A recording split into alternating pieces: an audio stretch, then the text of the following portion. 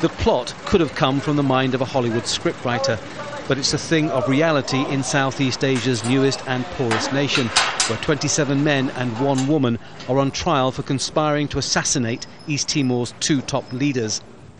The men were rebel fighters under the command of Major Alfredo Renardo. The woman, Angelita Perez, was his lover, and the alleged plot was to kill President José Ramos-Horta and his Prime Minister Xanana Guzman. According to the prosecution, it nearly worked. President Ramos-Horta almost died after being wounded 3 times in the stomach after a guard shot dead Renardo and one of his men. The rebel and the president had met a number of times, the last time a few weeks before his death. He brought this onto himself.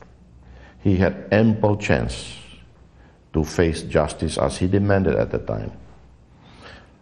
He manipulated those people who were with him. But this trial is mired in controversy, suspicion and doubt about whether this was a genuine assassination attempt or in fact some kind of setup designed to rid East Timor of its lingering rebel problem. The hit was made at the president's residence in February last year at 6 a.m. when he was taking his regular morning walk. But why, the defence team are asking, would Renardo leave the safety of his mountain stronghold to make the attempt in Dili, and with only 28 men?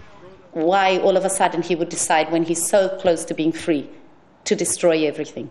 Because that action was destructive. So I don't believe in it. Not at all.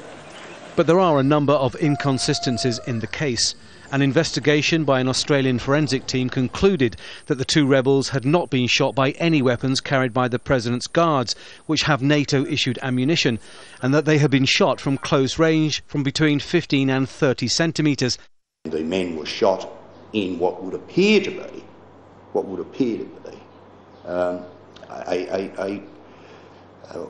how would you describe it, as if they were shot professionally. A hit. This is a photo of a group posing around the body of Renardo during the post-mortem examination. It includes a leading member of the prosecution team. But suggestions that Renardo was set up because he was a threat to the government are strongly denied. Is it conspiracy?